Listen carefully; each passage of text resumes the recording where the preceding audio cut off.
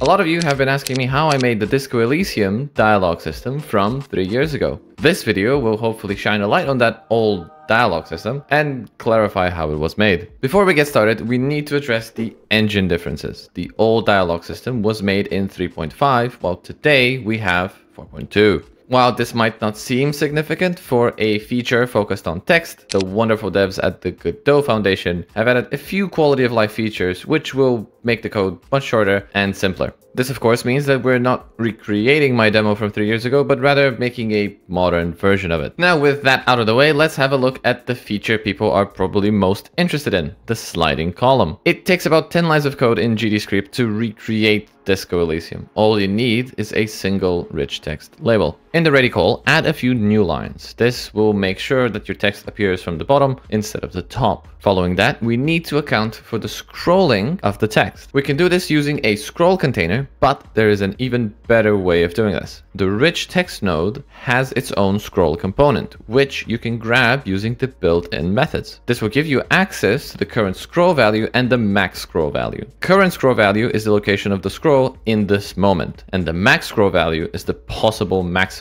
Naturally, the more text you add, the larger the maximum value becomes, but the current value will stay the same. All our code needs to do is tween the current value to the max value, which can be done like this. Next, we need to add player choice, which can be done in two different ways, using a single rich text label or buttons. The button option is probably what most people will go for, because it's built in for handling player input, while the rich text label is just text. How would that even work? Well, the reality is that the rich text label is actually easier than the buttons and is closer to the original method used in Disco Elysium. The rich text node has a powerful feature called meta clicked. This allows you to program any behavior you want from a URL clicked, and in the rich text label, you can define a URL just by wrapping it in the tag. They should really rename it to URL clicked to make it a bit more obvious, but that's for another day.